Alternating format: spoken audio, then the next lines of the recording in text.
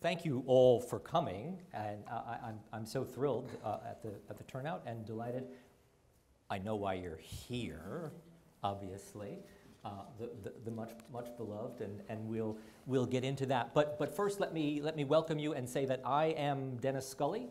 I am the host of the Business of Home podcast, and I'm also the curator of the Dialogues on Design series here at NYSID, and we are thrilled to be celebrating our second in-person dialogues this year. So we're thrilled, and it's so great to have everyone here. Just so that you know, this program is all about raising money for our scholarship programs. And so, again, I thank you for that. Through subscriptions and sponsorships, these conversations raise money for a variety of scholarships that we offer here at the school, including our diversity scholarship and our pre-college scholarship program, where we're hoping to introduce interior design to young people, often from underrepresented communities. And I'm grateful to everyone who has helped to make this event possible, and I want to give special thanks to Holly Hunt, Kathy Doyle, Andrea Feinstock, Ellen Kravitz, Kravitz Inc., Peter Penoyer, Cynthia Murphy, and Gil Schaefer. Can we just give them a quick round of applause? Their generosity is greatly appreciated by the school and by the students. And with all of that out of the way, I have the great pleasure tonight of speaking with the award-winning landscape architect. Now, I'm not to embarrass her now because I'm going to really pile it on. So go ahead, right? Yeah. So in addition to multiple Stanford White Awards, multiple Stanford White Awards for garden design, and too numerous to mention professional merit awards, this year she became the first landscape architect ever to receive the Design Leadership Award. And that was a pretty big deal, yes? Thank you. Yes. I'm told that Jamie Drake doesn't actually even like to go outside unless Janice has designed the exterior. So we're thrilled to have Janice Parker with us tonight. So welcome. Yes. Thank you. And our hope was that we were going to make everyone in this room, by the end of the night, say, why aren't I a landscape architect? I totally want to become like Janice Parker. Janice Parker will make you want to become a landscape architect, or you'll just want to spend a lot more time with Janice Parker. Either way. But I feel like so many people in the room might not even really know what we mean, particularly some of our students. What are we talking about when we're talking about landscape architecture? It sounds very fancy, very grand, but what is it really all about? Well, you're not alone. I think most people are very confused as to what a landscape designer and a landscape architect is and what is the difference. And basically, I think it's similar to a therapist and a psychiatrist. So are you a little bit of both? Yes, and you can't really have one without the other. You need the therapist that can spend time with you, and they can really get involved in a lot of the maintenance of your brain and your life. And a landscape architect might write you a prescription. Do you know what I mean? And be sort of the bigger technical and engineering advice you might bring in, the permitting advice you might bring in, the overall understanding of the way that certain structural and horticultural things might work. I've been both. And I loved being a landscape designer, and I have been doing something with nature or flowers my entire life. And I loved the hands-on. As a matter of fact, last week, I was doing a small garden out in Arizona and placing every plant, and I think that's the first time I've been truly happy in months. It's just, there's just nothing like spending time with plants, and it's just fantastic. However, as life goes on and jobs get bigger, and I decided to sit for my national board exams and become a licensed landscape architect so I could stamp plans and have the full credibility and understanding. There are 5 national exams, and there's a lot to it that really doesn't touch on plants at all. So, you know, I think people need to really, in a program for landscape architecture, I don't think you get more than 6 months or a year out of a 4-year program. But it's still an incredible program to study. And the profession itself has a little bit of trouble knowing what it is, you know. And I feel that when there are times of natural disasters and hurricanes and floods, you know, that's when our profession should be standing up and being counted. And certainly in a lot of projects that have to do with, you know, basically environmental justice, economic justice, and really working with brownfields and abandoned sites and underprivileged neighborhoods, it's such a crucial thing to know how to do all of that kind of planning, permitting, and creating.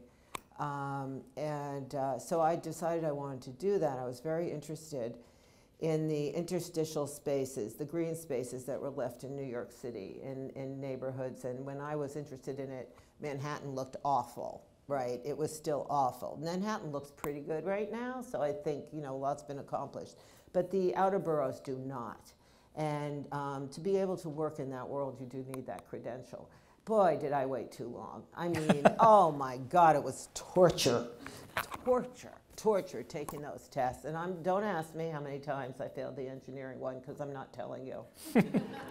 Well, and don't judge me. Just don't judge me on that. Well, and we should say, I mean, that you really studied yourself to take all of those. I mean, you decided to go a different route. A different route, right. I didn't have the schooling, you know, and so I had to go to the Capitol and make my appeal to the licensing board that they allow me to sit for them, because I didn't have any of the credentials or the education for it. But I did have the work, and I had the commendations from other professionals, and I was teaching landscape architects. And I had landscape architects working for me. But it's very similar to if you have a medical clinic, you have to be a licensed doctor. You can't just hire doctors to work for you. And it's the same thing. I could have landscape architects working for me, but I needed to be credentialed to be a landscape architecture firm. And then once I told my entire staff I was doing it, and I started doing it, which I thought would be simple, which it wasn't, then what could I do? Just say, no, I give up? I mean, I was stuck. I was just absolutely stuck. And I was stuck till I passed them all, you know. And it was a good experience. It was a very good experience. And everyone in my firm is either licensed or on the path to licensure. I support that. And I support the fees and the tutoring and whatever it takes, because I think it's an important part of the toolkit to try your hands at everything. I mean, ultimately, to me, if we're talking about design, design is training. It's just training all the time, no matter where you are, what you're doing. I was out in Portland, and I visited the Portland Japanese Garden, which is, if you ever go, it's one of the most extraordinary gardens created by the Japanese after World War II, and after all of the horrible, you know, problems that happened with the internment camps, and it was a gesture of friendship to America. I mean, it's really quite something. And Portland rains a lot, and there was so much to learn. I had to go back. Each of the 3 days I was in Portland, I didn't see anything else. There was just so much to learn. It's so much to learn. Everywhere you look, there's something to learn about design, you know, inside and out. Well, and one of the things that you and I have talked about a lot, and that we wanted to drive home tonight, was this connection, exterior and interior design connection, that is often overlooked or thought of at the last minute, and you're often brought in much later in a project than you would like to be. Talk to me a little bit about that. Well, you know, we are often brought in a little late, it's true. And the connection of the spaces is very similar to interior design and very similar to architecture. How do you flow out to the spaces? How do you flow in? You know, how are they furnished? Are they comfortable? Are they welcoming? How do you make sure that someone wants to eat outside? Because outside it could rain and there are bugs. Let's face it, you know, there are bugs, and there's all kinds of issues. The food can get too hot in the sun. You know, so how do you understand all of those things and the whole way that we live in the warmer climates here in America, and sort of the lifestyle that's shown us of indoor, outdoor, and we're trying to do it in the Northeast. That's also a struggle. We certainly honed in on that during COVID, the pandemic, when everyone wanted to eat and live outside in the dead of winter. You know, that was a really interesting moment, and I thought, if we can keep them outside when they don't have to socialize outside, then we will have really learned something from this. And we did. We absolutely did, and I think that people learned that they want to be outside. And I think that one of the best things we can do as designers with nature is just to get you outside.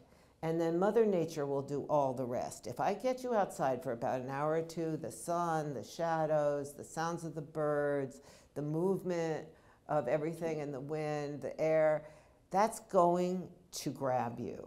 And so I often think that our spaces are the segue where people can sort of draw, they come into a domestic space that's outside, they feel comfortable, and then they'll be drawn closer and to nature, where I think in Eastern philosophies and cultures, they know very well that they want a sanctuary that's outside. And so that's always inside the house, right? It's a private space. And in Western cultures, we want the outside of our houses to look fantastic. And that's really a very interior thing that can happen when you're outside, a very spiritual thing, very connective thing to nature and the magic that is out in the universe for us all. And if we can get you out there, I often say, you know, Mother Nature is the easiest partner that I can have. And this is not the case for my friends who are interior designers. It's like there's no hope for any help. It's just the, you know, the things just get worn out and they get used the wrong way. But, you know, everything just gets better outside. It gets older, it gets more beautiful, it gets more lush. And if I do like 4%, Mother Nature will do the other 96, you know? And it's incredible how collaborative it is. If you just show some respect, that's all that's needed. It's really all that's needed. When I didn't understand trees and was trying to really understand the names and what they want and what they didn't, I just sat down in front of a tree for like an hour. And you just look at the tree and you think, it's going to tell you everything. It's going to tell you whether it's thirsty, whether it's comfortable, whether, you know, it's all there to be seen. But it takes a little respect and a little time, right? But it's such an incredibly supportive partner, you know, to work with. Well, you touched on the fact that COVID seems to have transformed. Certainly the outdoor furniture industry has benefited enormously. They're doing terribly well. So tell me how that translates to what you do and what you're being asked to do today. Because yes, people have woken up to their gardens and their outdoor spaces in a very different way. And what do they want from you besides all of your time and all of your energy? Yes, and all of your brain. Well, I can tell you, I know what I do well, and I know what I don't do well. And I don't do furniture well. I admire furniture, and I like most furniture. You know, if I go to the D&D building, it all looks good to me. But I don't, if it's well made, but I don't curate that well. And I work with interior designers who are so good at that. So what I like to do is collaborate right from the beginning for the outdoor spaces with the interior designer for how the furniture layout's going to be. I've designed 1 million beautiful terraces, and still, until I started working with furniture layouts, they weren't the right size, really. You know, I mean, you have to know how it's going to be used. You don't want to make it too big, you don't want to make it too small, you want to make it comfortable, you want the circulation. And yes, I've learned all of those measurements and dimensions, and I can, you know, like most people can say to you, I'm going to put a couch, 2 chairs, and a table, you know, and I'm going to be able to put a living room together. And my God, if they come home from work and someone's moved something, they know it. But when you go outside, the scale's very different. It's very, very different. And also, people feel entitled to move furniture outside. Like if they came to your house and moved all your furniture around, you wouldn't like it. But people come to your outdoor terrace or to your pool, and they move the furniture wherever they want, you know? It's just like goes everywhere. Crazy. It's crazy. What are they thinking of? David's thinking, just get really heavy furniture. Yes. And then, yeah, they're not Exactly. going to move it at all. David's like, bolt this down. Bolt it down. And so, you know, I have been so impressed with the outdoor furniture in, let's say, the last, let's face it, 15, 20 years. But now it's really becoming incredibly refined and globally available. And it used to be pretty plain. I mean, it used to really be pretty plain. I'm going back. I've been doing this 40 years, so it was pretty plain. And I love the collaboration and interaction with the interior designers and getting their brain and their view of things. It's just wonderful. I mean, I will not buy furniture for people. If they don't have an interior designer, I will suggest a layout. But I don't do furniture purchasing because that is someone else, you know, that is a specialty. That is a real specialty that requires, you know, training that certainly my staff does not have. And I love it. There's nothing, I was on a backroom trip to Rubelli and Bonaccini and these furniture makers in Milan. And I mean, I just wanted to buy every fabric and every piece of furniture. It's not that I don't love it, because I love it. I love it. That's the problem. I'm not going to be able to curate it that well. But so we talked earlier about often not bringing you in time, but when you do work with a great interior design partner, a David Kleinberg, for example, so what's that collaboration like? It's great. Yeah. He's I mean, great, I know, isn't he? I mean, I know that we're going to have spaces where we're all got the same goal, right? I mean, for it to be incredibly well crafted, incredibly comfortable, really custom suited to the needs of that particular family and that particular client, and that the philosophy will be very much in line, right, and very supportive.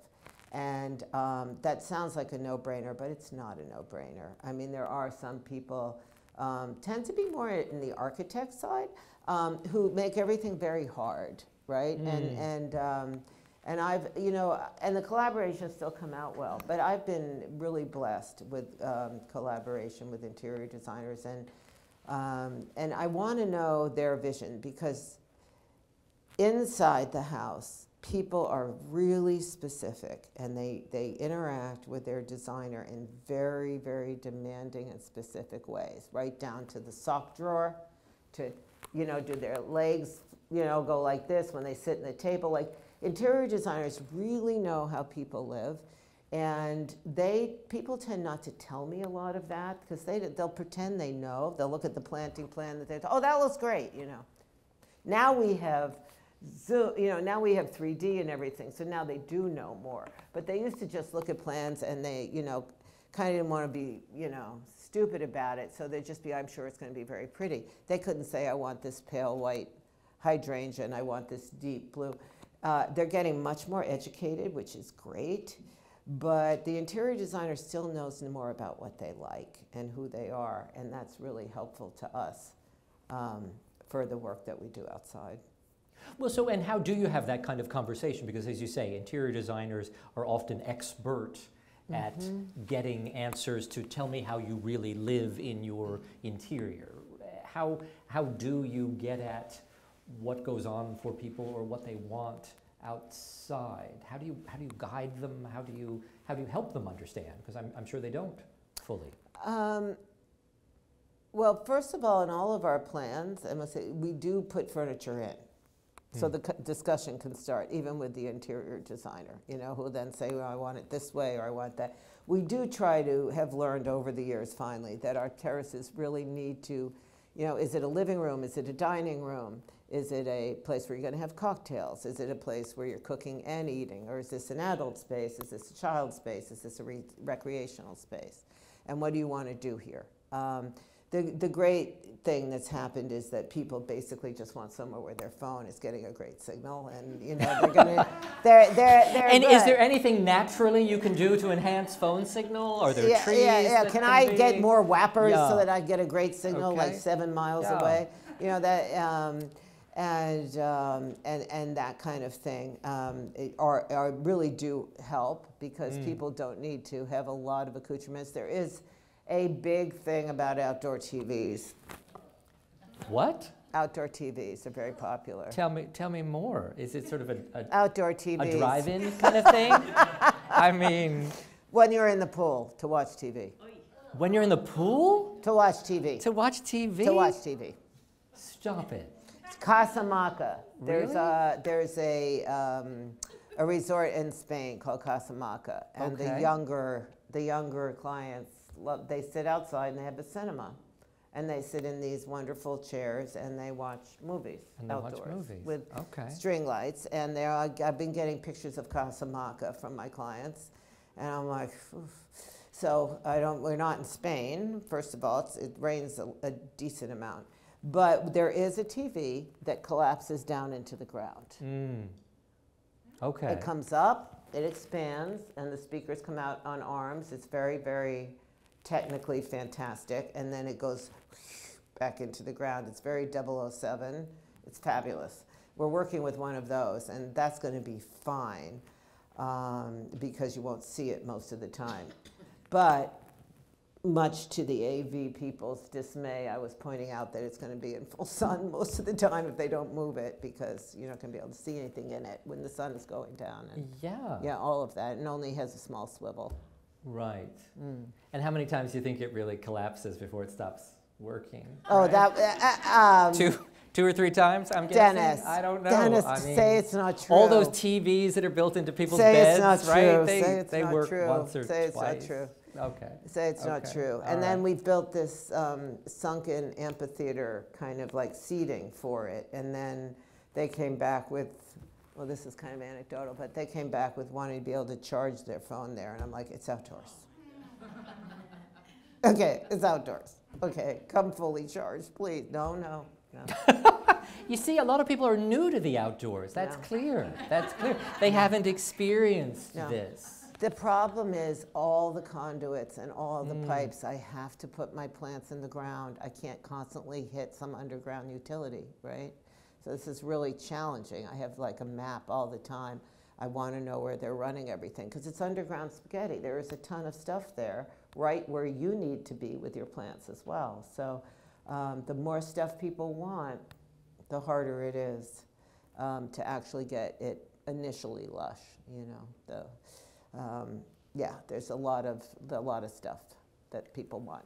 Well, and that's one of the things that you've so often spoken about, that people don't anticipate how much the maintenance and the upkeep, right, of all the beautiful things that they want planted and surrounding their home, Yes. how much upkeep and expense goes into all of that. We go through the design process. We like to bring up the budget pretty quickly, and we're experienced in it to current pricing in different markets, and we have it all in an Excel spreadsheet. And everything that's outside is by cubic yard, cubic foot, tons. You know, like gravel is in tons, and you know, moving soils and things like that, which has a great expense. And we want to get that. People will often say they don't know what it costs, and generally that's true. But in their mind, they have budgeted something. And so I want to try to make that budget work, because you can do a great design. You don't have to have it. It can be a grass terrace. It can be a gravel terrace. It doesn't have to be stone. I mean, a good layout is a good layout. The materiality can change outside and still be fantastic. So I don't worry about that. I just want them to understand once we design it, and if they like it, that the maintenance is 90% going forward. 90% of a garden in a few years is how you take care of it. It's a living, breathing thing. I've often said to my interior design friends, you know, I understand the client may not be happy, but you don't go back and find the couch dead in the corner. It might not be what they wanted, but it's not dead. Okay, and all shriveled up, and you know, so this is, you know, this is like landscape architecture and design is really like forecasting, right? It's forecasting and strategizing the future, because everything is moving. So, you know, I used to look, and we'll look at jobs that have a history, that have a past. And when I look at a piece of land, I want to know what the story of that land is. What was the story? What was here? Do I continue to tell the story? Does it matter? Do I mix it up? Do I put it all together? How am I going to get someone that exhilarating sense of excitement and beauty and lushness when they arrive home. And then, you know, as I studied and struggled with the concept of the past, because what is the past? Okay, you might have had a house there in 1850, but the past is 1 billion years ago also. And what is the future? And as I struggled to put them together, I realized that that is the story. The story, the past and the present and the future is the story of the land. You know, one doesn't exclude the other. So to be respectful to that, I do want to forecast the future, making sure they take care of what we've put in, and also, which may not be something they care about or I discuss with them, that what we're putting in makes good sense for the land and for the way that the wind comes and the inclement weather or the sun, you know. So, and all the changes that might happen. And you look at some of the most beautiful plazas and business plazas that Dan Kiley, a great landscape architect, did, you know, starting in the 50s throughout America. Some of these have been destroyed simply because new buildings have come up and blocked the sun. They became places where there was a lot of vandalism. They became places where budgets changed, mayors changed, and they weren't maintained anymore, and then they become very derelict. So, you know, there's the great story of at Versailles when they put in, the Wirtz brothers put in these huge, beautiful boxwood hedges and clouds of boxwoods. They had to tear them all out because junkies and prostitutes were living in them. You know, so you've got to think about, you know, so what remember are you that doing? about boxwoods. They attract the wrong crowd. Damn So think boxwood. twice. Just saying. Versailles was a tough And lesson they get to a learn. blight. Like, Yeah. I mean, come on. Yeah. Boxwood. Ugh. Sure, they seem alluring and And everyone likes them. Yeah. They seduce you easily. Sure. Oh, it's incredible. No, It's no. incredible. It's really incredible. But then you just end up with the riffraff. It is. Yeah. A cheap date. Yeah. Cheap No, date. no. And so, you know, in a way, I'm looking at, you know, if it, you know, the simple but most obvious thing that gets ignored so much is the tree just too damn close to the house. Does it want to be 120 feet, or is it one of those trees you can prune a lot, won't be mutilated, and someone will actually pay the money and keep it pruned? You know, Beatrix Ferrand was an incredible American landscape architect at the turn of the last century. She was the first woman to become a licensed landscape architect.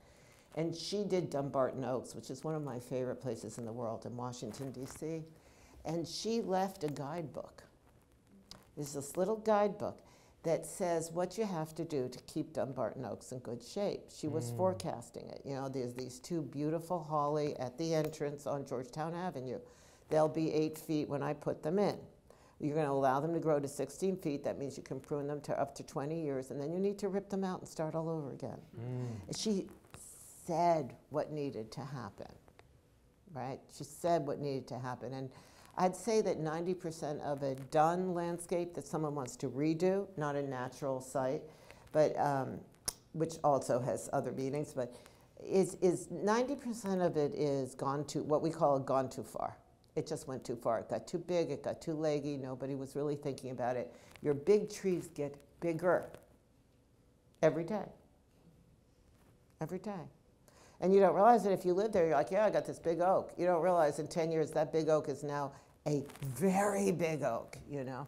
And so there's a lot runs the you risk have to look there. of what? Of Shading out everything that's underneath it, Yeah. banging you in the face when you come out of the door, you know, in the front door. falling on your home one day, and sure, okay. Well, that's what people are worried about. So after some of the big storms in the last decade, there has been a bit of a war on trees. And we all know what the trees along the power lines look like, right? They slice half of them off. Well, that makes the tree unstable, obviously. I mean, it's just going to go in the, you know, it's not going to stand much longer. But, you know, there is really honesty and sincerity in planting that is important to have, right? Like what will really work and what really won't work to the best of whoever is designing's knowledge. Is there a war on trees, Janice? Is that an ongoing war? I'm fighting it with the Million aware. Trees program. Are you? Yeah, we're fighting that war. Well, and talk about the Million, before we jump into images, talk about the Million Trees program, because it is Sure. a wonderful. Well, I've had the great honor and pleasure of working with New York Restoration Project for 25 years. Well, 26 years now since they started.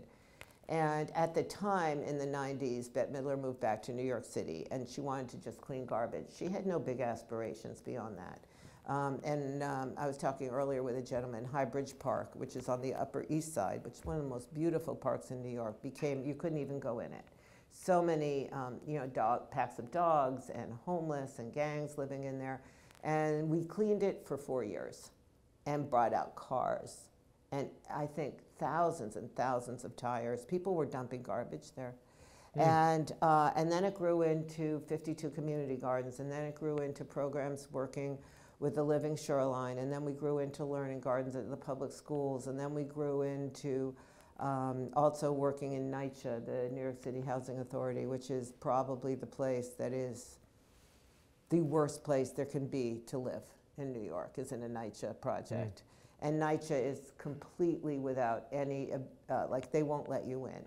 They won't let you in to help anybody. So it's been like a 12-year struggle. And all of this ended up, Bloomberg was incredibly supportive of parks. There was like 12 glorious years for the Parks Department. And we Miss started, him? Yes. Yeah. Well, Parks certainly does.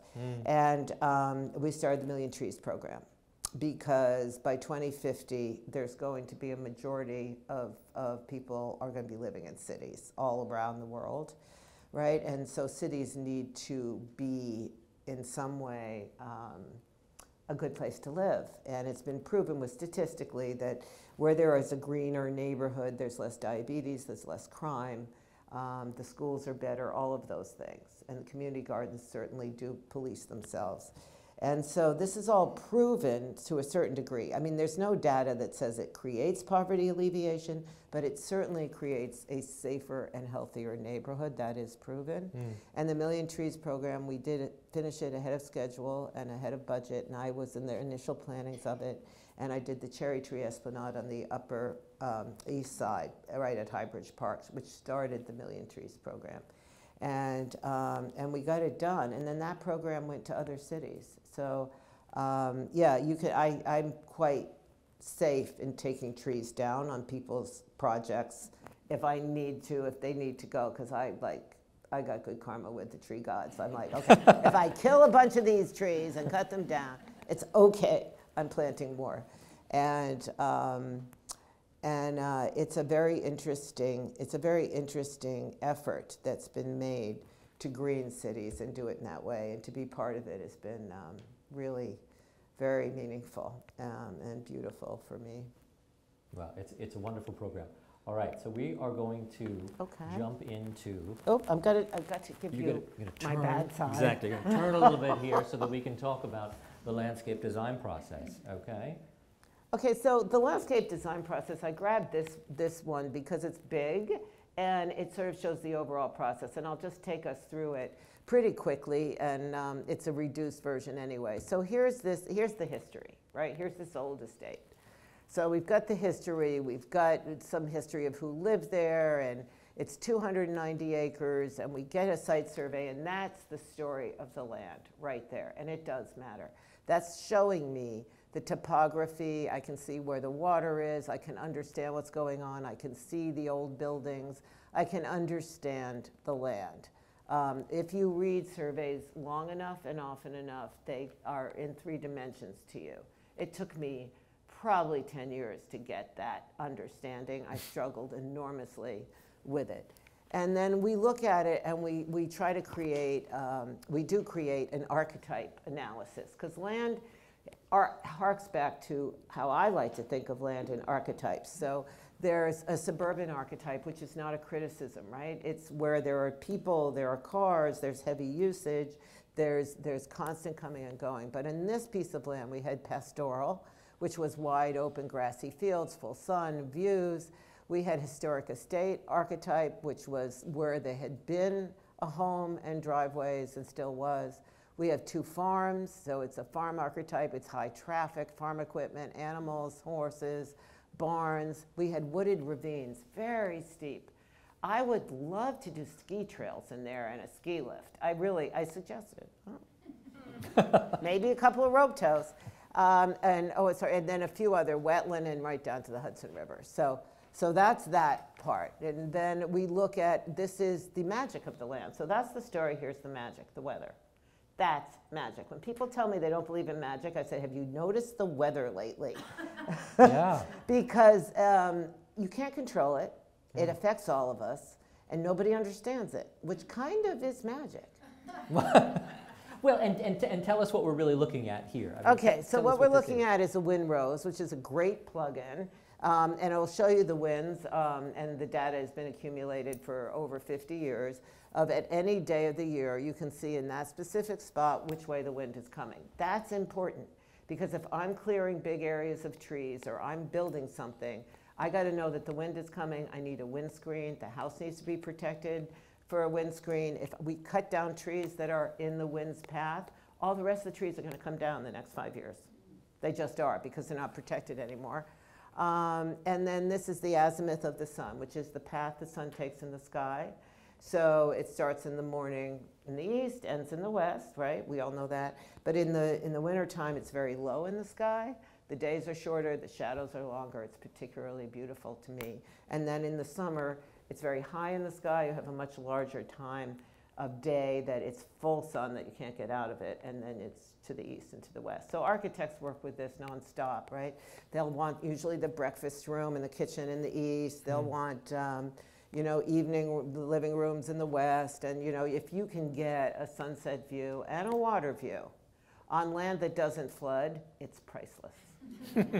That's all I can say. If you can get those things, you've got some piece of land.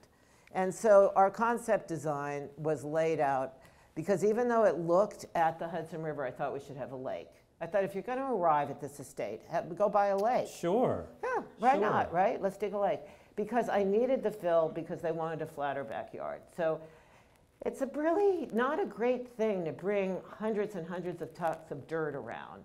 It's bad for the environment. It's bad for everybody. You're importing, exporting, not a great thing. So I thought if I can find it on site, if we dig a pond, I'll get the fill, right? And it'll just somehow all work together. There was an orchard outside of the estate, so we're matching the orchard in the front. We're working with the different archetypes. We're laying out some things are existing, the way we render it and work with it, the existing trees that are worth keeping, that we're really highlighting. So a lot of inventory goes into that. And then we're focusing in, and this is all going to the client, focusing in on around the house and what they were asking for, and then focusing in on their sports complex, which was very important to them. Their sports complex. So flesh that out for us. It's going to be a family compound. Okay. For future, they are forecasting their future of them all living there, you know, for 100 years. And as they want indoor and outdoor, very specific sports. And so there's tennis court, pickleball, indoor tennis court, no animals. You could have had a great horse barn here, Yeah. no animals. They don't have any animals. No, Okay. the stable that was there is going to be an indoor tennis court. Indoor tennis, I Yeah. see, okay. And some of these are existing structures that we're repurposing. And because there's always permitting and architectural review boards and historical Hudson review boards, you have to take the existing buildings and work with them. You can relocate them maybe, but you have to work with them, so. And another concept we always give the client too, still kept the lake, because I really need the lake. It's, and just a different way of arriving and moving through the site. And obviously there's a far larger discussion that's had before these plans are drawn and with the client, but this is what it looks like, the other concept of coming up close to the house. Putting a formal garden in, I found pictures, there was a formal garden at the house and I thought it should go back and the windows went to it and the previous owner had ripped it out. I found photographs, aerial photographs, so I thought, you know, that would be nice, that would be pretty. And an outdoor kitchen that's covered so you can have your pizza and your pizza ovens and a bar, and there's 2 bars and everything you could want if you're going to have a lot of family entertaining. And this was the key. So this is the landscape architecture part. I can't give this to somebody if I haven't figured it out, right? I have to know that I'm going to be able to do it if I'm even going to present it. So that's a decent amount of time in a design process that because you're presenting a design, you're not necessarily being paid for that part, but you're really trying, if you're going to take this big idea, you've got to understand what it means, that it can be done, and that what it will cost them. So we'll figure that all out. So we did the volumes and the cuts in a modeling program, and we did sections and looked at it. We wanted to have an island in the pond. And I actually, and I didn't bring them all, but we did a spreadsheet in the presentation of what the cost for that would be. Just so that, you know the next question, if they love the idea of a lake, is going to be, what does it cost me? So you might as well answer it. Sure. Sure. Right? You might as well get right through it. You know, we're at the beginning of the design process. Are we doing a pond or are we not? And so that, you know, that's underway. Got it. Okay. So this is a Long Island estate, which really speaks to what we were talking about before, which is I'm just going to read you a quote, which has been another part of my career that has been so meaningful to me. And so there is a quote by Mary Bronson Hart from the book Women and the Art of Landscape Gardening, 1908, about the women who entered the demanding and difficult profession of landscape architecture in the early 20th century. Quote, "Not for one instant will all this daunt a woman to whom landscape design is a master passion. She exults in the demands upon every power of mind and body. In other words, she is an artist, and insofar as her art is concerned, she is a willful fanatic." I liked that a lot. And I described these two women to me. People know more about Beatrix Farrand and Ellen Biddle Shipman, and I've had the great pleasure of redoing an Ellen Biddle Shipman gardens a few times. But Rosa Standish Initial was also very, very good. And her, you know, gardens are ephemeral. They disappear. They're gone. You know, there's plants, but the plants will go quickly. So Charles Platt was at the beginning of a lot of that. And then this is Annette Hoyt Flanders, who's even more interesting.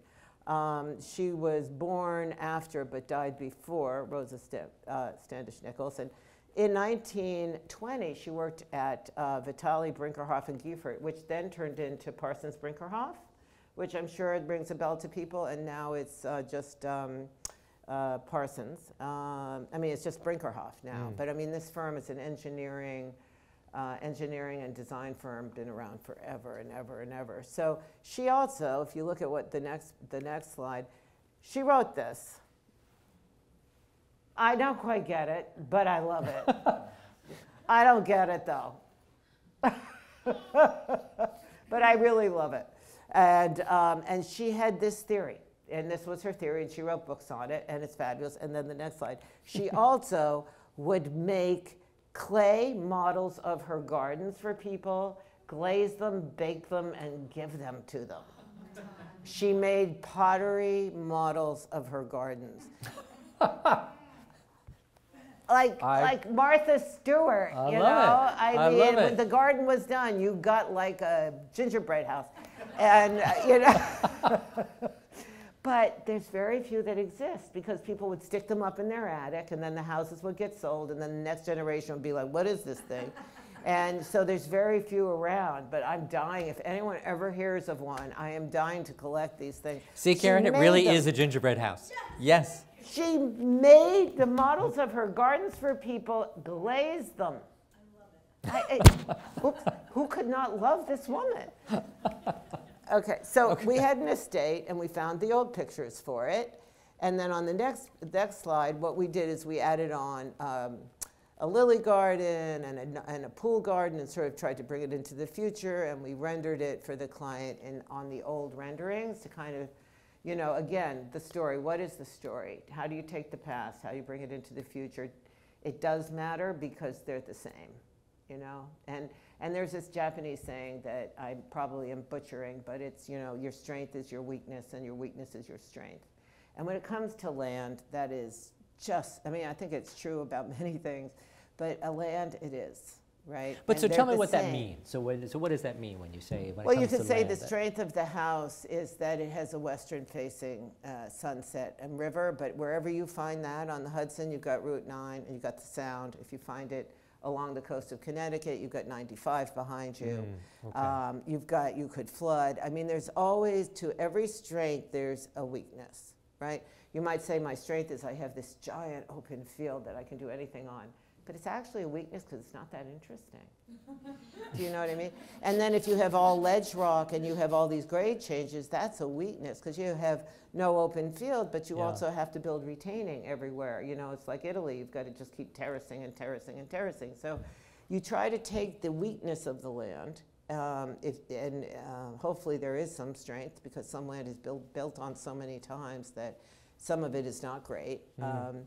And you, as one of my favorite eco-conservation authorities from ESF SUNY said to me when I took him to look at a piece of land in Southampton, he said, torch it. I said, what do you mean? He said, just torch it, start again.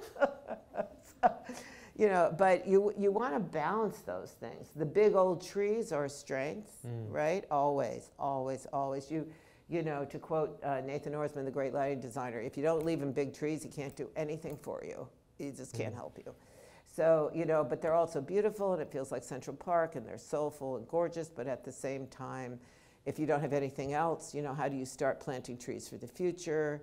Do you have any real garden spaces? Because they have taken up a lot of room. You know, there's always it's a fine dance. You know, it's a fine dance.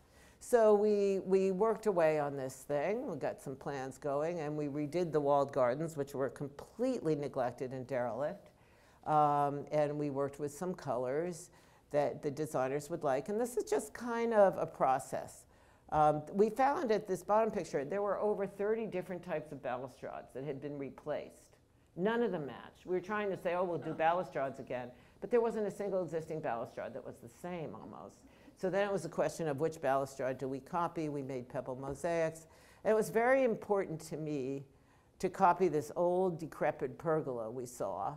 But then it was rebuilt with lights in it and things like that. And it was also very important to me to save the old brick paths, which had a lot of resistance. It was, unfortunately, I learned on the job. This was my first historical recreation. And I didn't know exactly how to defend what my instincts were, but I learned. But I knew that if everyone kept saying we could put in new brick paths to look old. But I'm like, but they won't be old. Well, they'll look the same, but they're not the same, right? Like the charm is that they're old, right? So you can't do it. So finally, after fighting with them, I had steel plates put on everything and mulch, and we kept them. But they are treacherous, you know, in heels. But they are a liability, sure. They are a liability. Sure. I mean, but they look fantastic. They're just fantastic. But it's real. Do you know what I mean? It's real. And if you, why do a historical recreation if you take out everything and do it again? Then it's not. Right. Then it's a new garden. So we redid everything. So there it is. And we put a fountain in the middle, and we rethought it all. And again, it's a rose garden. Now the boxwoods are getting too high, and the roses are very tall. And so every year I have to beg, borrow, and steal to get them to keep the boxwood low. So, you know, again, now it's all about maintenance. Now it's all about keeping the vision and not letting it go too far. So the big trees, everyone said, cut these big cherry trees. They're sticking into the pergola. I'm like, no. You'll have to kill me first. But I do suspect that when I'm not there, they cut the branches. Again, looking at an old lily pond, the concrete actually is dead. I didn't know concrete could die, but after like 100 and something years, it can die. You can stick your pencil in it, it turns to dust. At that point, you have to take it out. When you take out an old pool or lily pond, you create an overdig and an unstable soil if you're trying to put it back in the same place. So the whole thing becomes extremely complicated.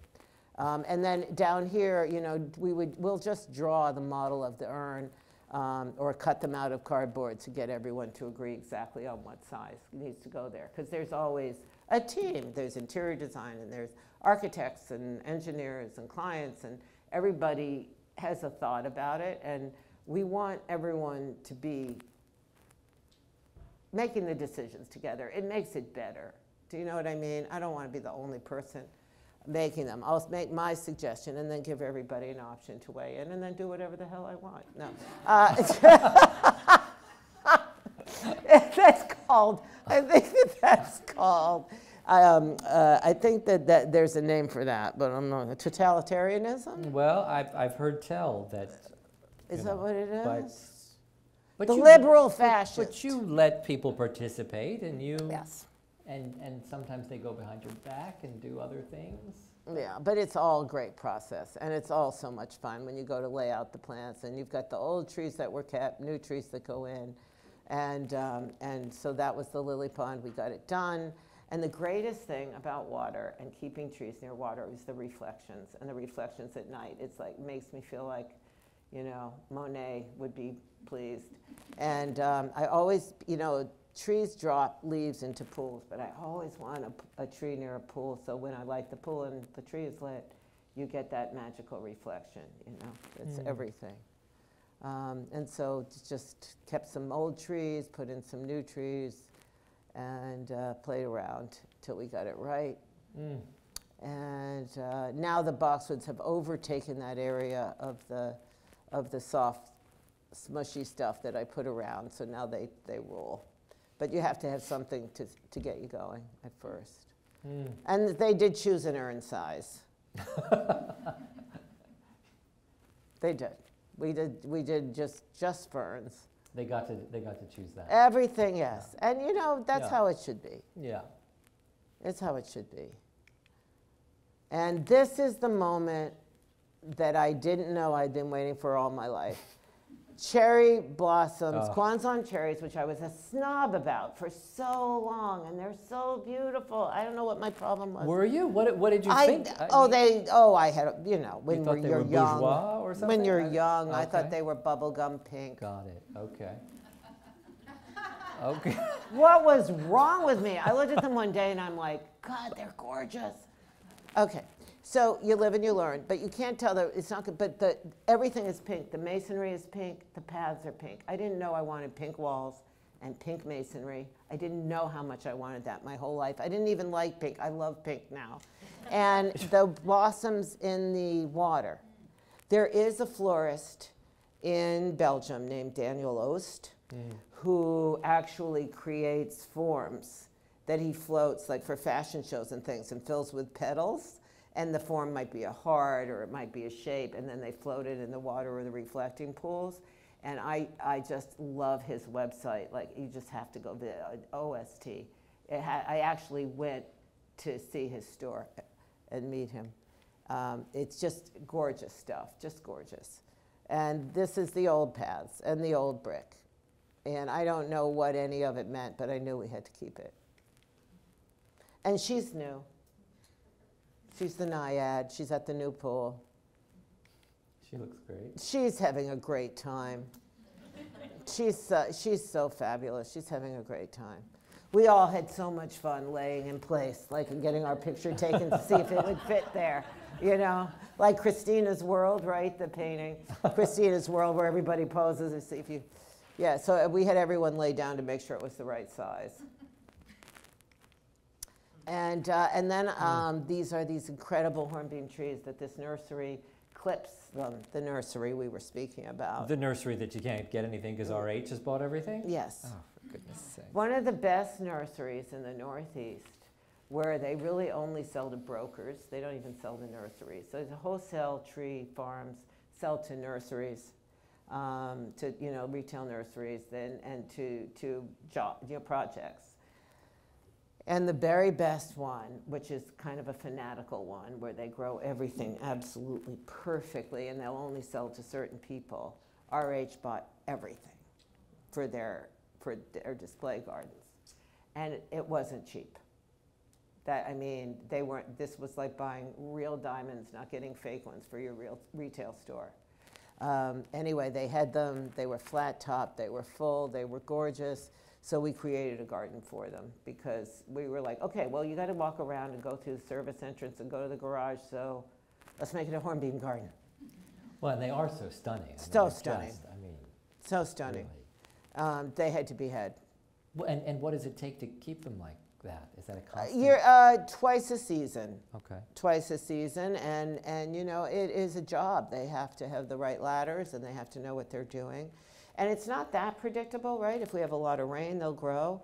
So, I basically don't, for myself, irrigate and feed most of my plants. I only irrigate and feed if I want them to grow.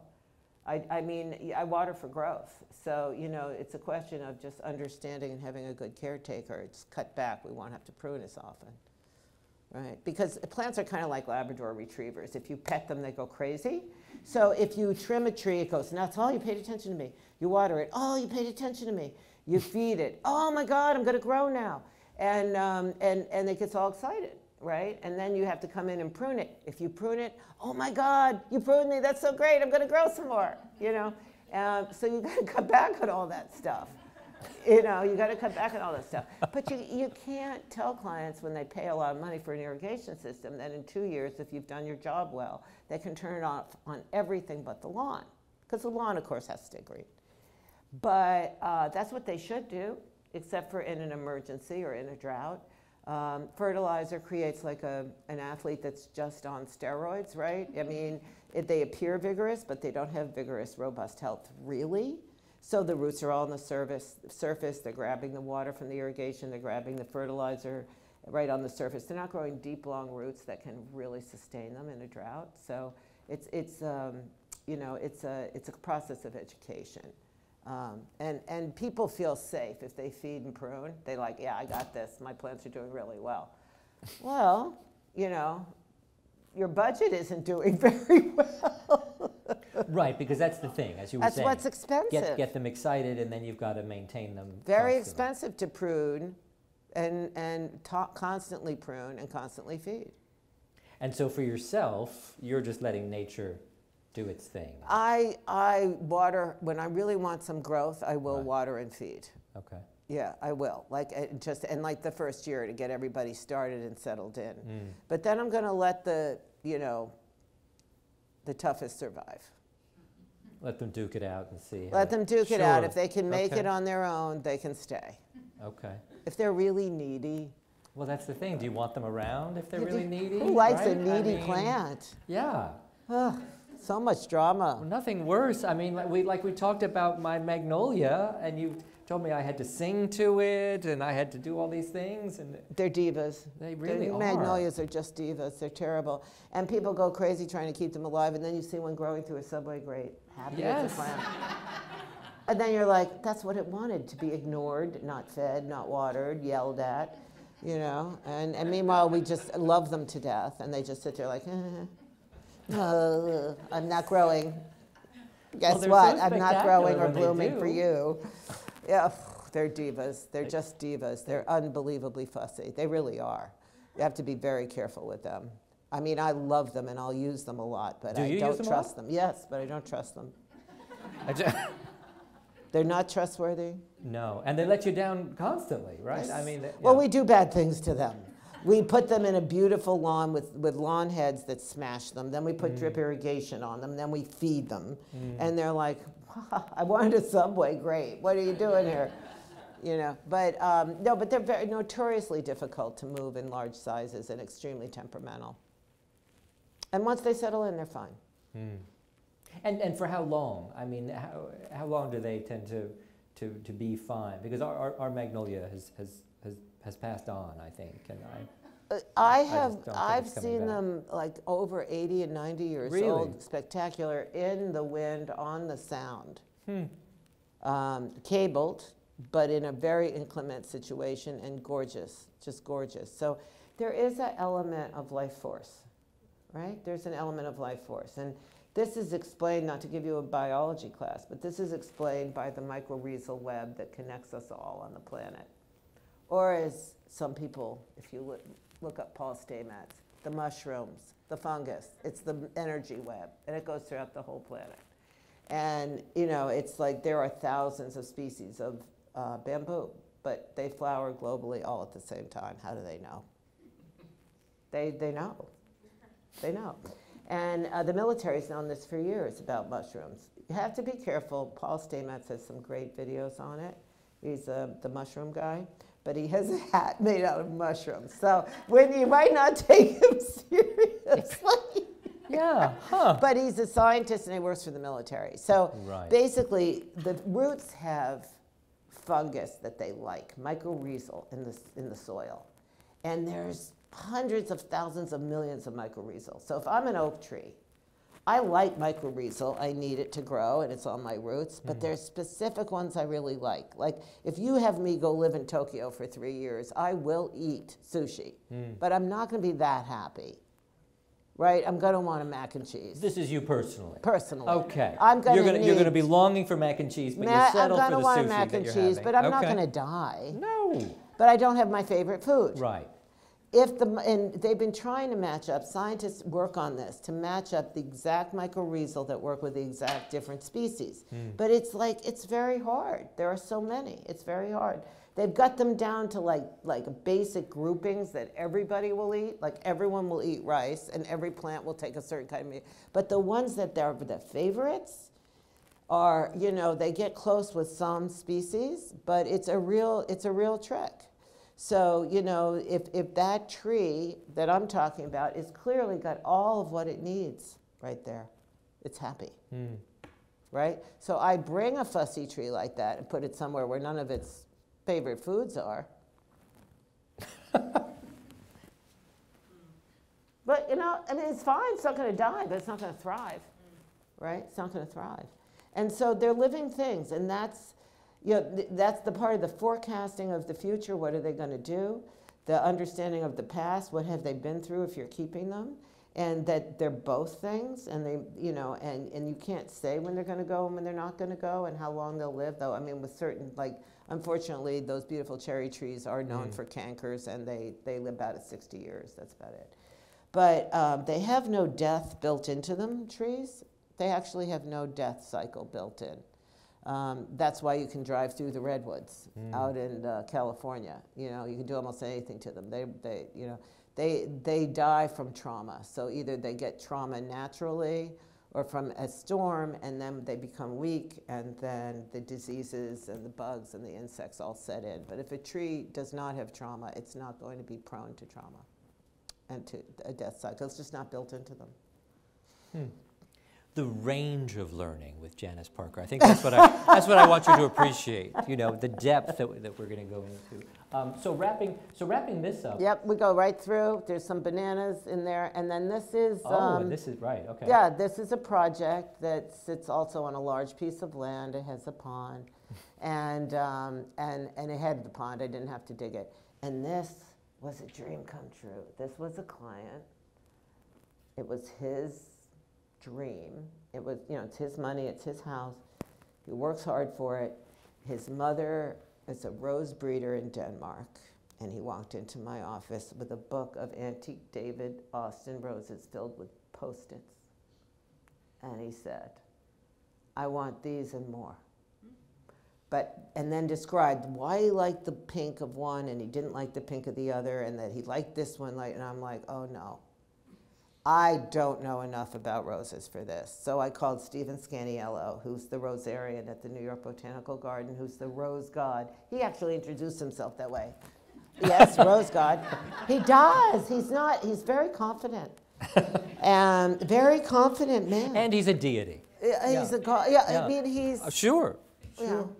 And yet so humble. He comes and he digs everything in. And I said, Stephen, you know, I've used him on a few projects when someone really wants roses. We've bred roses with him, you know, for the client. We bred a Bette Midler rose, a Divine Miss M rose with him. And so they had a great time. They just had a great time. They got along like a house on fire. And Stephen designed this gorgeous rose garden in West Hartford. Very beautiful, and so this is on his way up from the Botanical Garden, so he stops when he's going up there once a week. So it's really fantastic, and the client understands that, right? Understands that he's got Stephen and who Stephen is. Right. And so to be able to facilitate that relationship for them was just wonderful.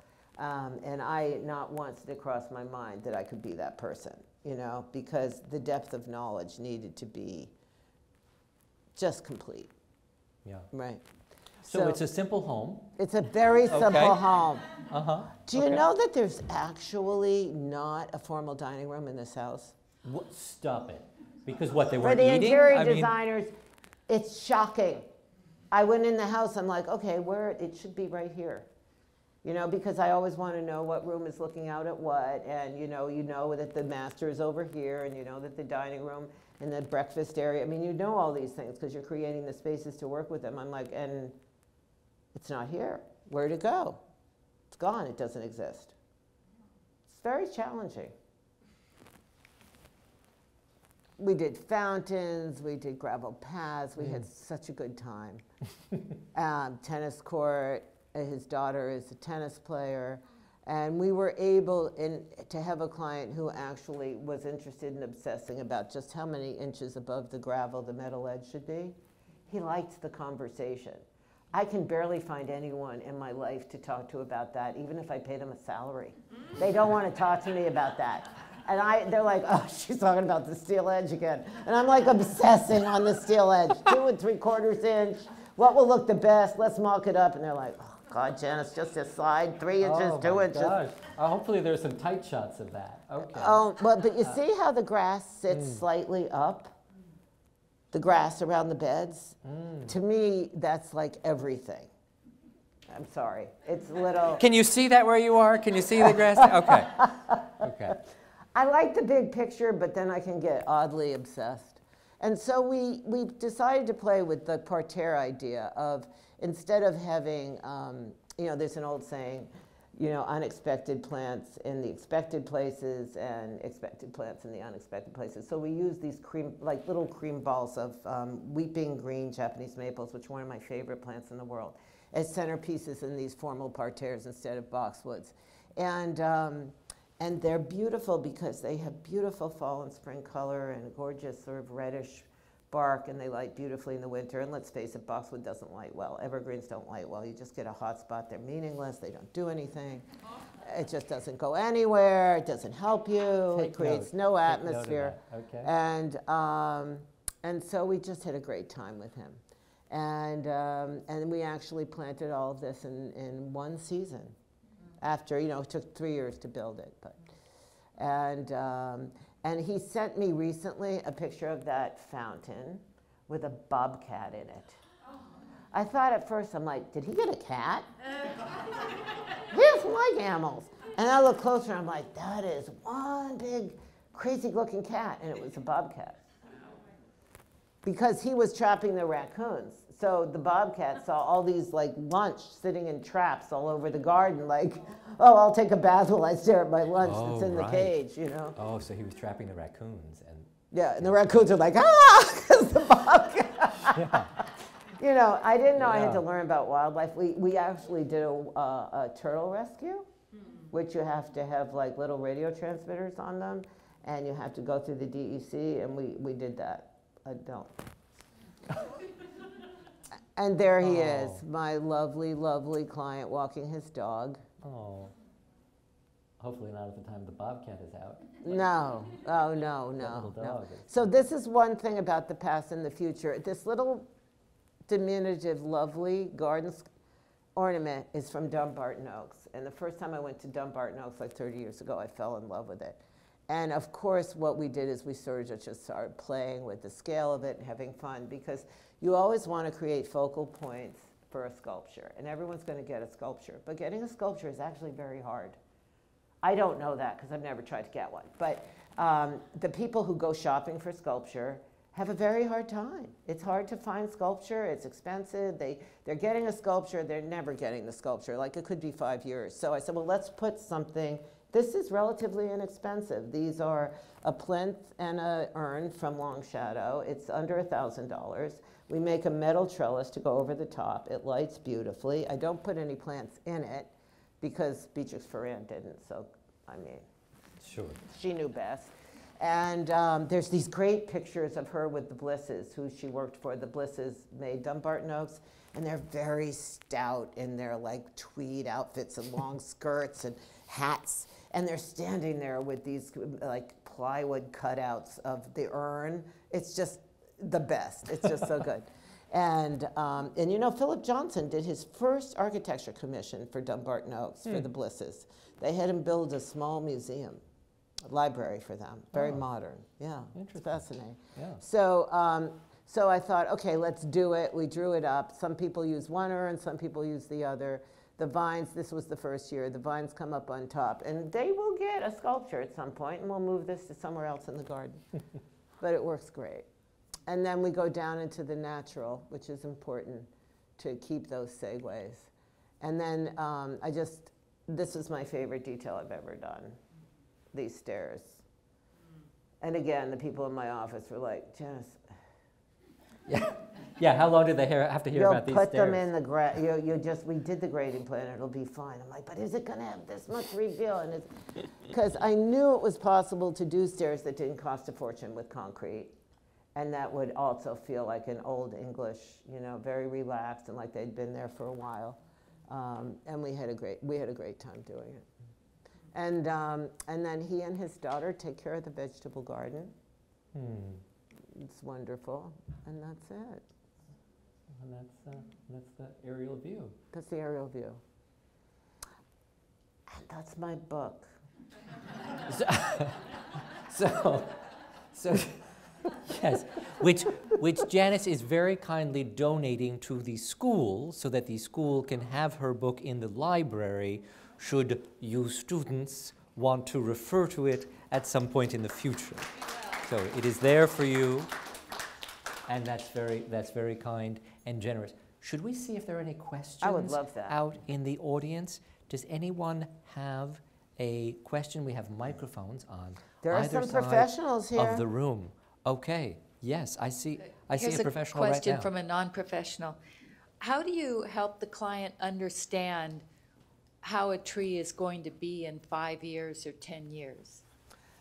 It's a simple growth chart. We can show it, you know, we used to hand draw it, but we can show it in a rendering. So you might show the elevation of the We will show building the elevation. Yeah, we will show the elevation. and then show it 5 years later, 10 Yes. years later. Absolutely, yeah. And you know, good nursery catalogs do the same thing. They will show that, the growth pattern.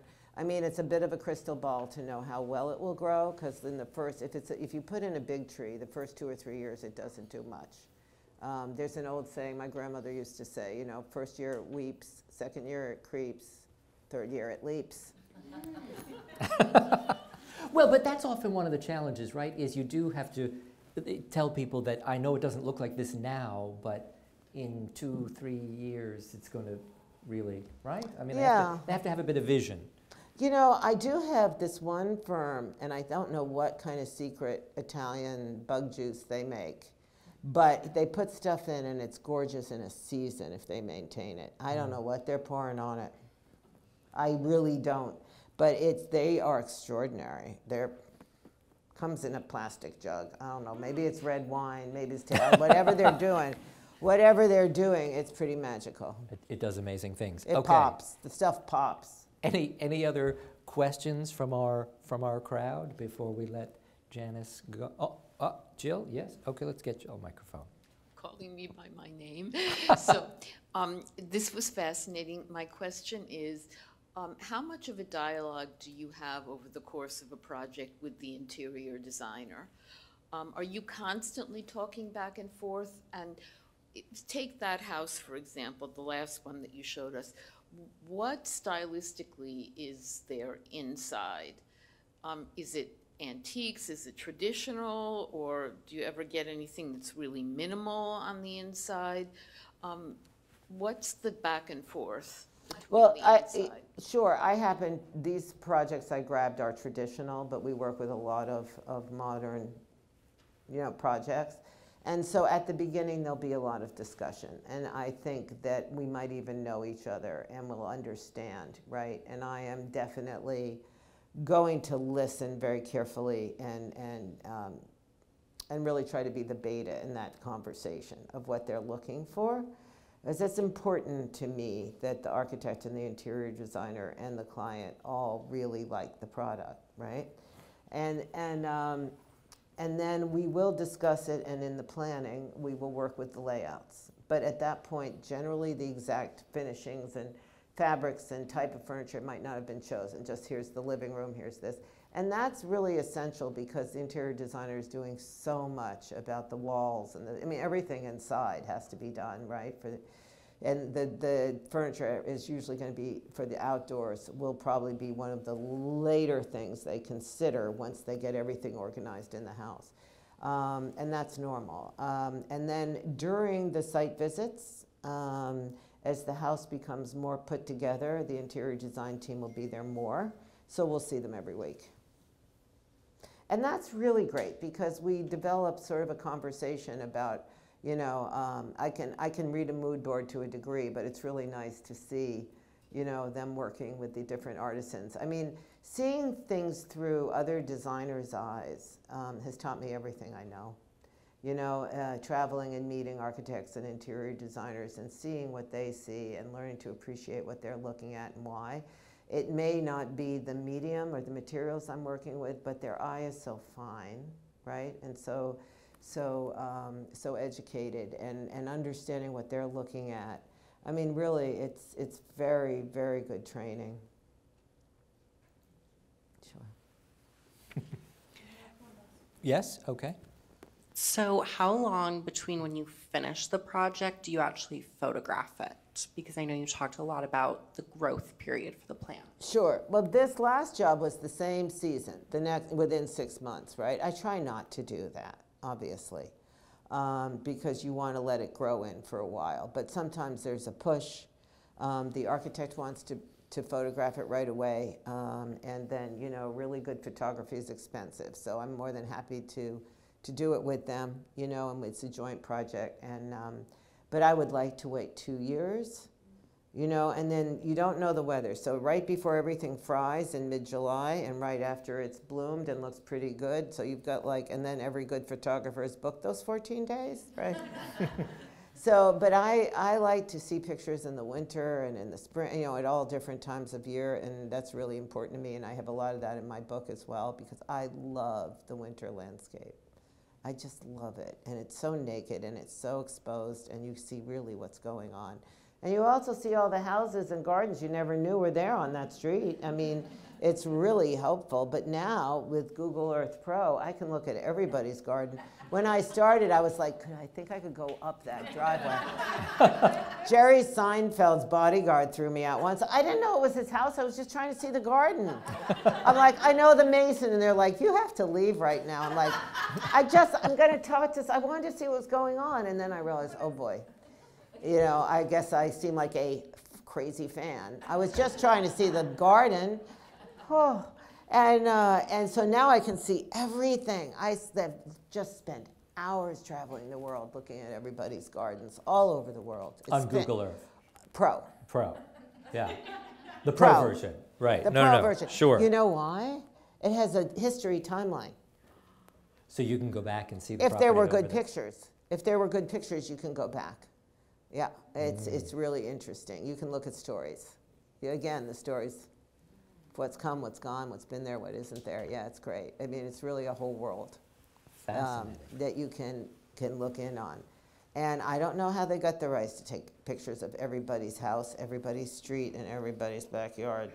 But they did, and it's all out there and available, which somehow doesn't seem completely okay. Do you know what I mean? I know where Putin's villa is on Sardinia. It's in Sardinia. It's underground, but you can see where the boats come in. It's like Dr. No. It's Dr. No, I'm telling you. Oh, yeah. Oh, yeah. Oh, yeah.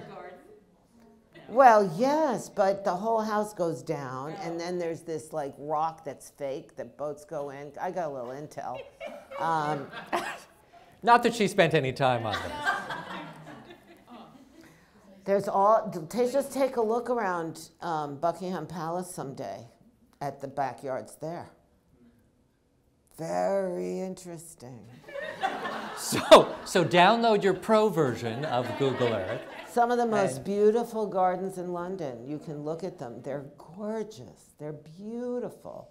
They're absolutely gorgeous. They're just really beautiful layouts and designs. You know, and it's incredibly educational. I mean, when I started, not to date myself, but there wasn't even 1 hour photo. I used to have to wait a week for the pictures to come back. When there was 1 hour photo, it's like, woo, I can see pictures of the job I just looked at, you know? And now, you know, you have your camera, you look at them right away, you can go on a Google Earth Pro, you can be so much more knowledgeable, but you know what's around. Like, everyone has a swimming pool in this neighborhood, and they don't. Right? Or, I mean, you can just look at the whole neighborhood and know how, you know, really, this is who they're visiting, these are the people they have dinner with, this is what it looks like back there. And there was no way of knowing that before. Do you get to watch them living their lives in real time? No, I it's mean, not how- real time. Okay, That's the Google. okay. That's Google Pro. Yes, that's the really premium. That's product. Google Yes. Special Ops. The right. military has that. Yeah, If you have military security clearance, you I- do get that. I'm nervous that they do have that. They do So, have it in the yeah. Pentagon. They absolutely do. I've Okay. asked. Yeah. Okay. Yeah. Good to They Good do to- have it. They're good to watching know. you. Good to know. They're watching you. Okay. They're watching us Yeah. right now. No, On Alexa. I hope they're learning a lot. On from Alexa, they're watching you Yes. anyway, people. Put a sock over that thing. Yes. Yes. Put a sock over the camera on your Don't- computer. What are you exactly. thinking? Don't leave your Alexa unexposed. Listen. What do you think they're doing? They're listening to you. What are you thinking by having Alexa on? That's what my computer wizard said to me. What? Just throw it out right now and put a sock over your camera when you're not using it. What do you think A you're sock. doing? Yes. Well, there you go. Good tips. Good tips that you didn't think you were going to get tonight. Come you on, know? Matthew. Don't you have a I'm- question for me? don't- I've got a wonderful landscape designer in this. Thank you, Janice. Very talented. Thank you. Oh. Thank you. I would like to be just like you, Janice. Oh, I've known Janice for, is it 20 years? possibly. I yeah. took a pool class with Janice, and I learned everything I know about pools. I guess a question I would have is based on all the beautiful work, and we've talked about interior designers and architects. I know so many other people are involved, like masons and like pool contractors and like plant installers and people like that. So I wonder if you could talk a little bit about the relationships you have with those people, you know, cultivating them and getting them to do such great work. Oh, that's a great question, Matthew. Thank you. You know, I've been doing this a long time. So the people I met when I knew that I wanted someone said there was a great mason named Rocco. So I opened, this was the yellow pages, right? I looked at all these where there's like 40 Roccos. So I called like 4 of the Roccos, and the one that got out of his truck with this smile across his face like sunshine, I was like, that's my Rocco. I don't know any of the other ones. And, you know, we're still close. You know, we both have grandchildren now. And I learned a little Spanish for the guys. And, you know, that's one of the most beautiful things as you get towards, you know, this point or towards the end of your career, the friendships that you've made, the christenings and the weddings and the barbecues. Yeah. And, you know, you go out of your way to spend time with people who build your work and personally, you know, discuss things with them, bring food, bring coffee, bring Gatorade, talk to them, learn some Spanish. They will do everything in the world for you if they're not looked through, right? And my friend Linda London here will just, you know, immediately go get everybody a soda, whatever they want, talk to them in Spanish right away, because they are so unseen, you know, they are so unseen, and they work so hard. And then the actual craftsmanship, you know, it goes up and down, right? We all know that. Sometimes you get a mason and he's amazing, and sometimes he's having a really bad time, and people come and go. You know, there are certainly people at the end of a job, and they never know it, and they don't know why, but I'll never work with them again. I just won't ever do it again. Though one gentleman did come to me, and he said, you know, my guys came to me in the trailer in the morning. I hadn't worked with him for about 5 years. They said, what did you do to Janice?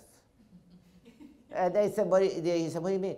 He said, she doesn't give us work anymore. What did you do? What did you do to her? And he came to me and said, what do I do? I said, if it just dawned on you, I know, you know, what to tell you, you know. I'm not going to get into a gunfight, but I'm just not going to work with them again, right? And the quality, I mean, I do believe that the spirit is very important, and the skills will be there if you work with them. Also, you know, I mean, anybody who is really willing and trying to work hard is really worth it, you know. And again, like I said about the designers, I mean, the craftsmen, the masons, the excavators, they taught me everything I know. And the way I was able to teach that pool class, because I hung out with the pool crews, and watch them. You know, I didn't know how else to learn, so I was just a construction junkie. I'd go to every job site, even if it wasn't mine. It shouldn't be Jerry Seinfeld's house, but if it's a job site and you can go to it and you ask them what they're doing and you want, you know, I never knew, like when I realized there are so many ways to do a fireplace, and there's so many ways to get a fireplace wrong, and there's so many ways that they build them. And, you know, I just start to study different things and talk to people, and I find that the craftsmen, far from being difficult, if you ask them to have a seat at the table and share their knowledge, you know, that's all any of us really want, right? We just want to share what we know and to be part of a team. And if they don't, I won't work with them again. No. You know, it has been interesting being a woman in construction. I didn't think about it at the beginning because I had no choice. I had to make a living. I was raising kids, and I had to make a living. So if it bothered me or it was uncomfortable, there was nothing I could do about it. So why spend any time on it, right? Just why spend any time on it? I can't fix it. I can't do anything about it. It's not for me. But to solve. But now I do mentor women who are in construction, and I mentor women who are in other areas. And women need a whole nother type of guidance than men do when they're getting coached. But I will say that I realize now the way they give all the young guys who work for me a hard time, I got a really fair shake. I actually was treated better than they treat my guys. It's just sport. It's just sport. When they give you a hard time, it's just sport. And they have sport with the young guys who work for me, and they had sport with me. Just see how much you can take. That's it. That's all it is. It's just sport. And I got actually a really fair shake, I realize now. It didn't feel like it. It didn't feel like it, but it was. It was a really fair shake. And they taught me everything, every single thing. Well, you have taught all of us so much tonight. Will you please join me in thanking our guest, Janice Parker? Thank you.